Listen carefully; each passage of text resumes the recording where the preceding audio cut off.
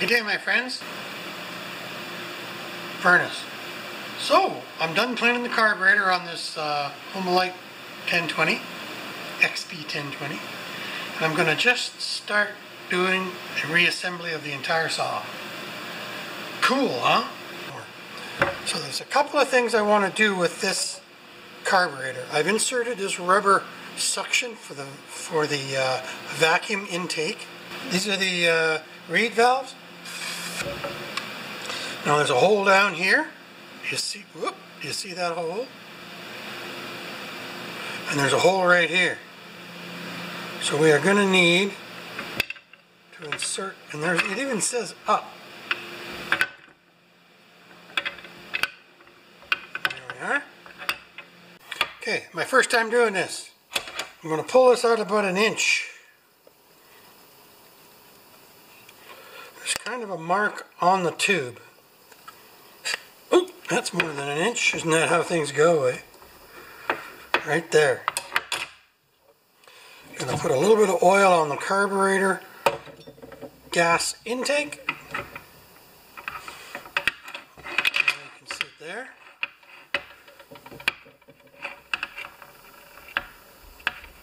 Good. And at the same time, we're going to lay this in here. And that hole has to line up with that hole. And this actually says, for us dummies, it says up. Now, I'm just going to locate this guy, temporarily, or maybe permanently, here and here. And then this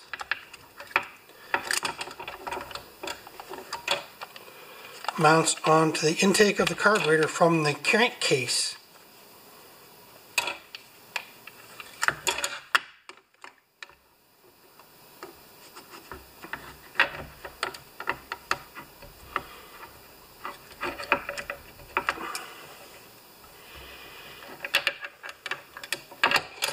Same time, we have to connect the throttle up with a Z-bend. There we go.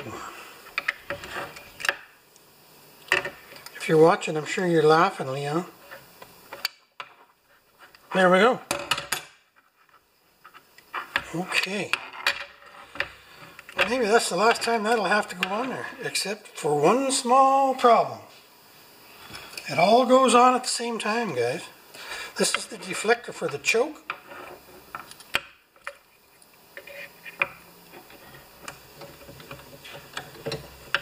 So I knew that I was going to scratch up the paint job on this guy when I put it together, but that's alright. We can touch that up. This has to all nestle in here happy.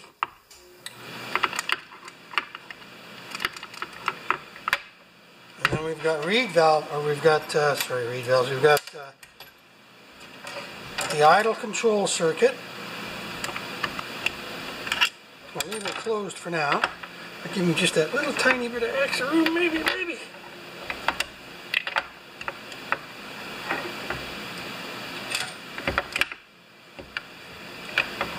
Good. Okay.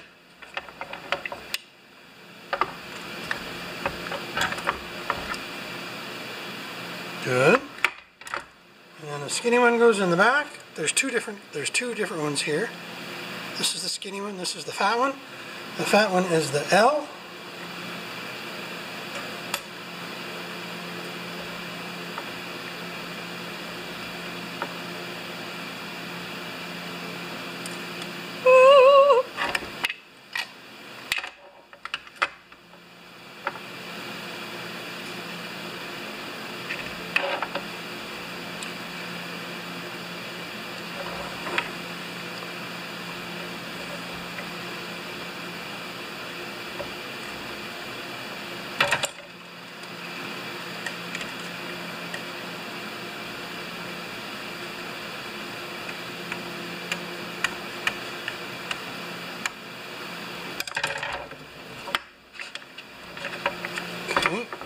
Put these bolts back in.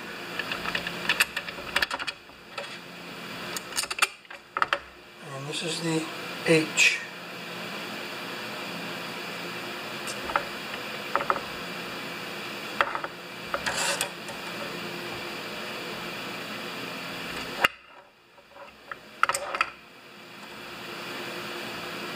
a big start, you guys.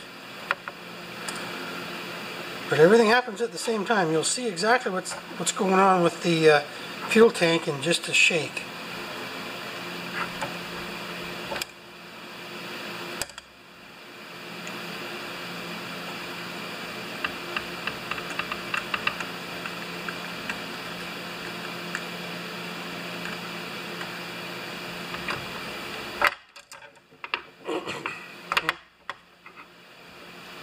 Come on.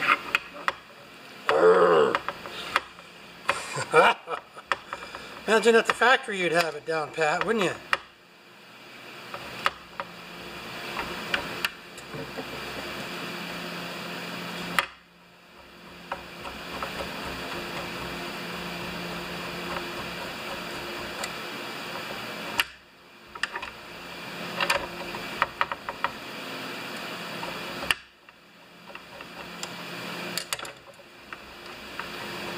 I'm taking these out because I got to get the little tiny Z pin on the throttle in now. If I can do that, I don't know.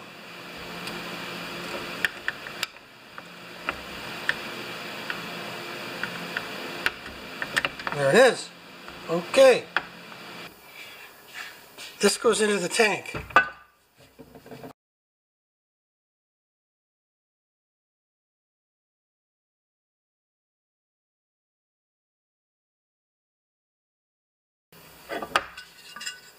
And this is the whole secret right here, you guys.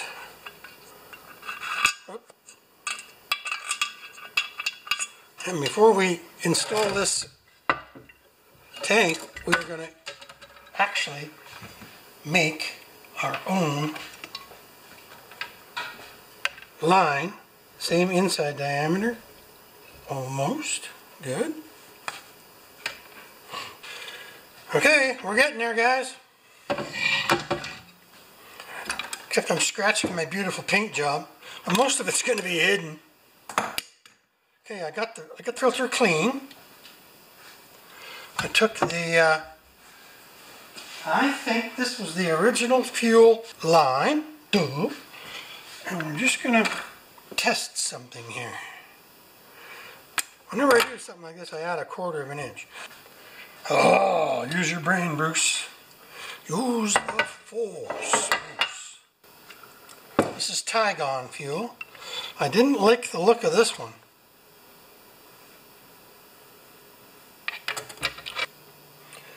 I think that's as far as it went on.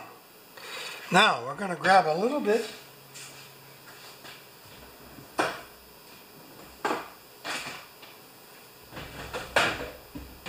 see what I'm doing here? I'm adding this fitting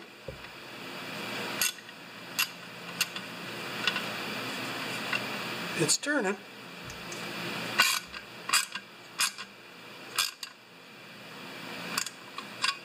I just hope that line's long enough. Well, we can fish it back out again. A little tiny bit of oil. Good.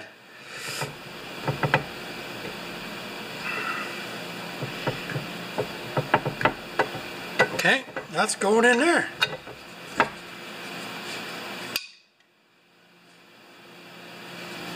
We need a little flashlight or something. Or this. Where is it? It's right in the bottom. Okay, that's perfect. So now we have this end as our issue, but this is already sticking out of here, so we can just push. We can push. We can push that onto there when we assemble the rest of the chainsaw. Good.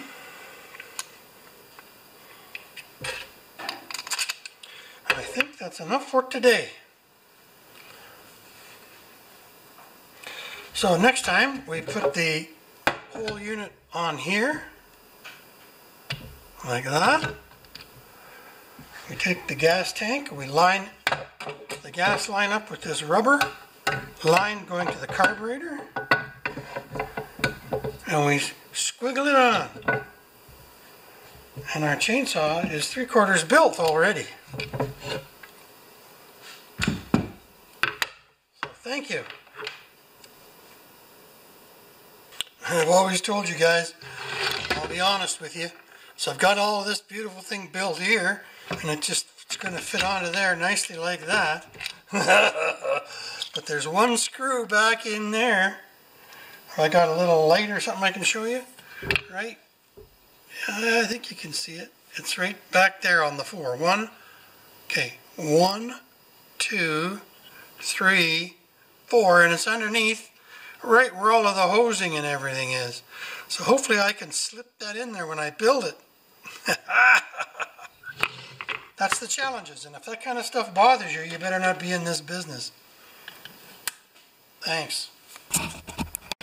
Alright, sometimes we have to make a step backwards. I'm taking out the jets. That's right, this one's backwards.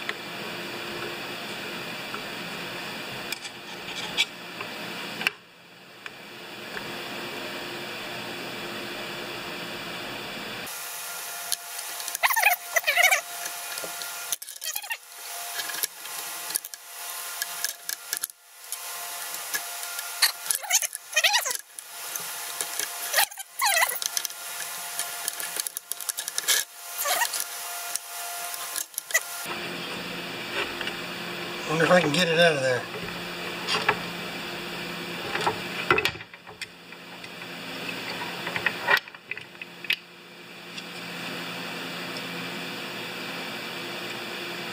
I think I can mount that.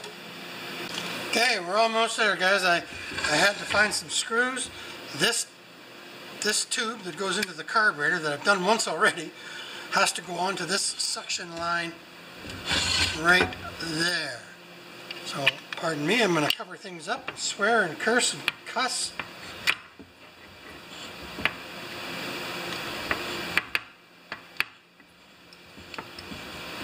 Come on. Everything happens at once.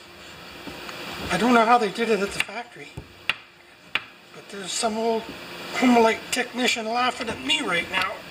Okay. Is it on? Not quite.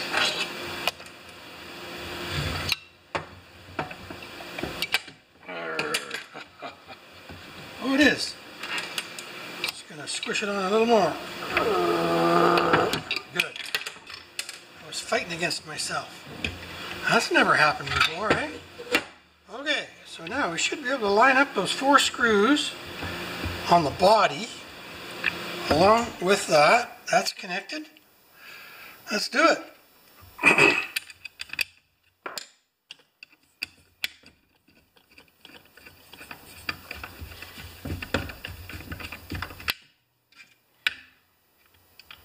Brand new 1224 screws too.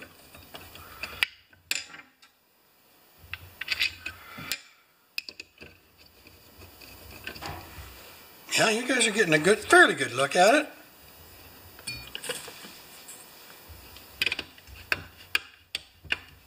And the last one is the hardest one, as always, right? Oh yeah, am I still on? Yes. Ooh, I'm going to use a regular screwdriver to tighten that guy out.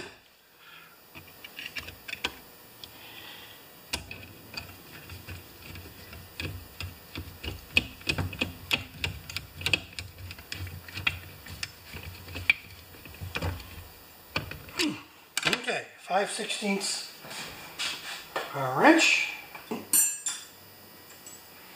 I'll have one in here. Once again, thank you, Dennis. 5/16.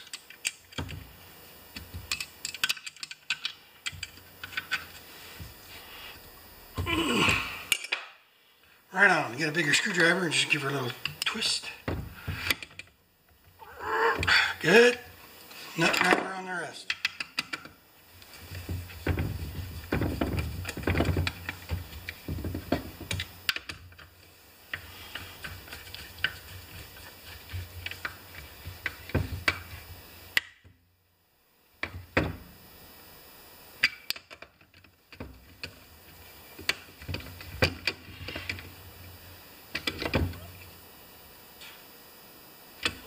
Good.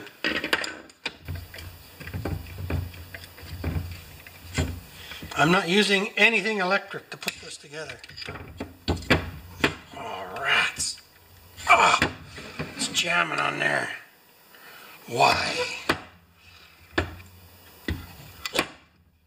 Oh, shoot. Well, let's loosen it off and find out why.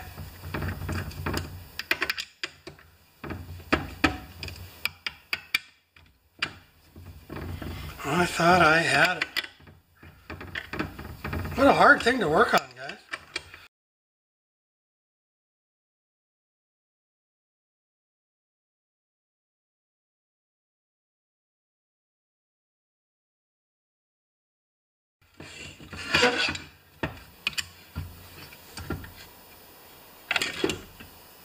I think I bent the plunger. Can I cuss now?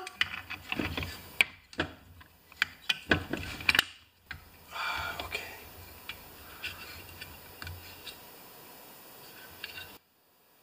No, that shouldn't be broken.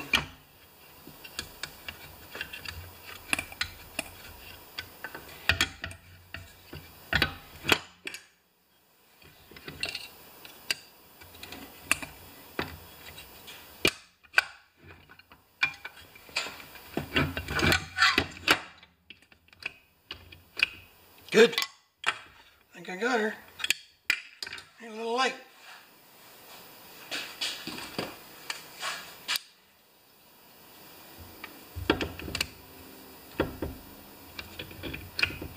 Yeah, she's squeezing. Okay, so the whole thing is I couldn't put the oil pressure onto the chain oil.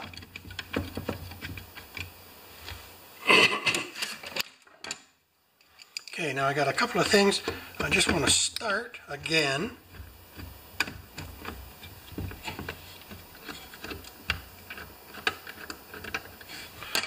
Good, that's on there. And is that still on there? Yes, it is, baby. Okay, I think we can tighten this up now.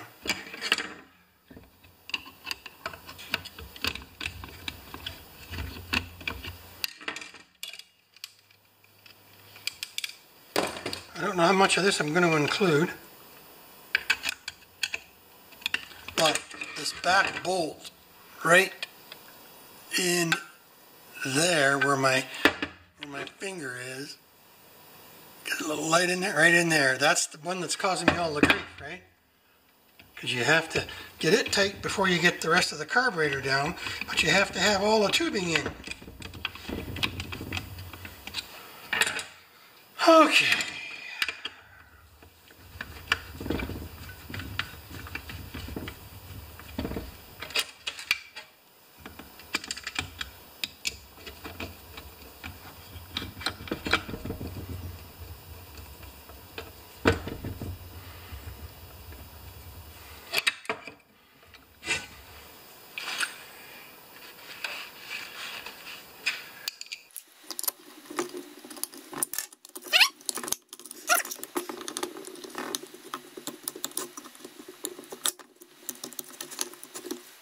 Good, good, good, good. Okay, let's tighten her up.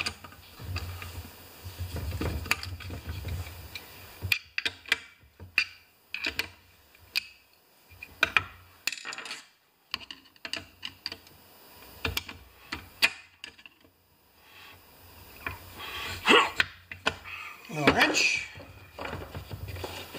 We're back to where we were. So yes, you can get a little frustrated, but you don't want to lose it, right? Because if you lose it, you end up throwing the chainsaw across the yard. Okay, good. Did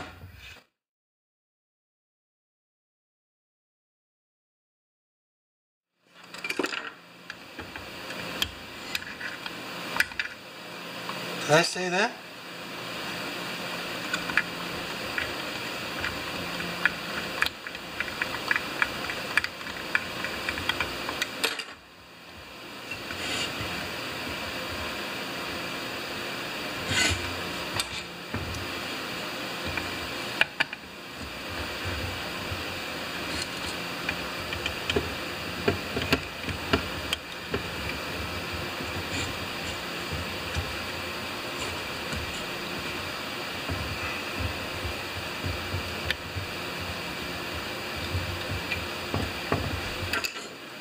Holy.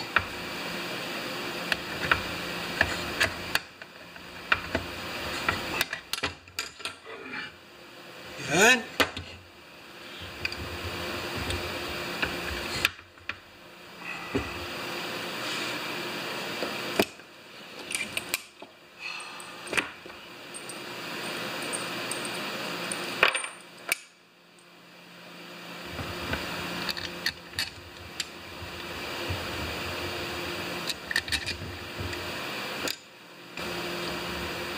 I think I'm there.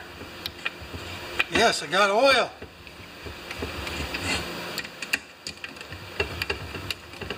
Okay. Are you guys watching any of this? Yes, you're getting some of it, aren't you? Oh, no. Strip freaking bolt on the left carburetor retainer.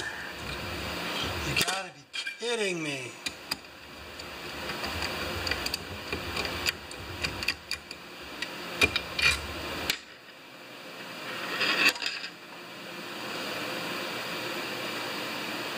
Will that thread in there instead? What is that, 7/16? Maybe that's what's supposed to be in there.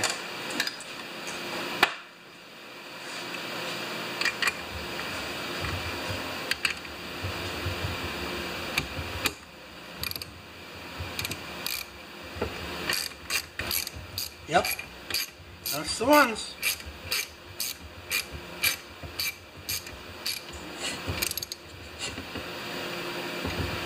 Good. Take this one out. Holy moly doodles.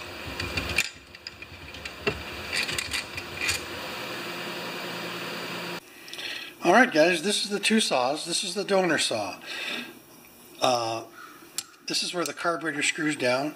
This carburetor was held down by two 12 by 24 screws, or basically screws. They're small enough to be called a screw. And this carburetor on the main saw is held down by a 1/4 inch bolt, 1/4 by 20 I think they are. So I just thought I'd throw that in there because it was causing some confusion for me and you. Bye. Okay, fat versus skinny. 1, 2, 3. This is only the 12th time I've done this. And I still don't have the tank on yet, eh?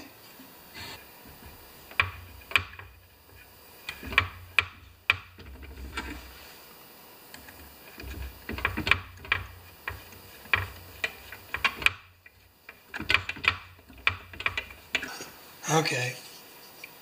Where's the spring?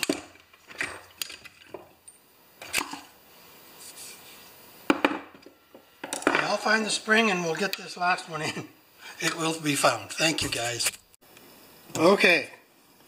I think the tough part's done. This tube here takes vacuum from that brass tube from in the crankcase. And that's how I tested it for crank seals as well. That was tough.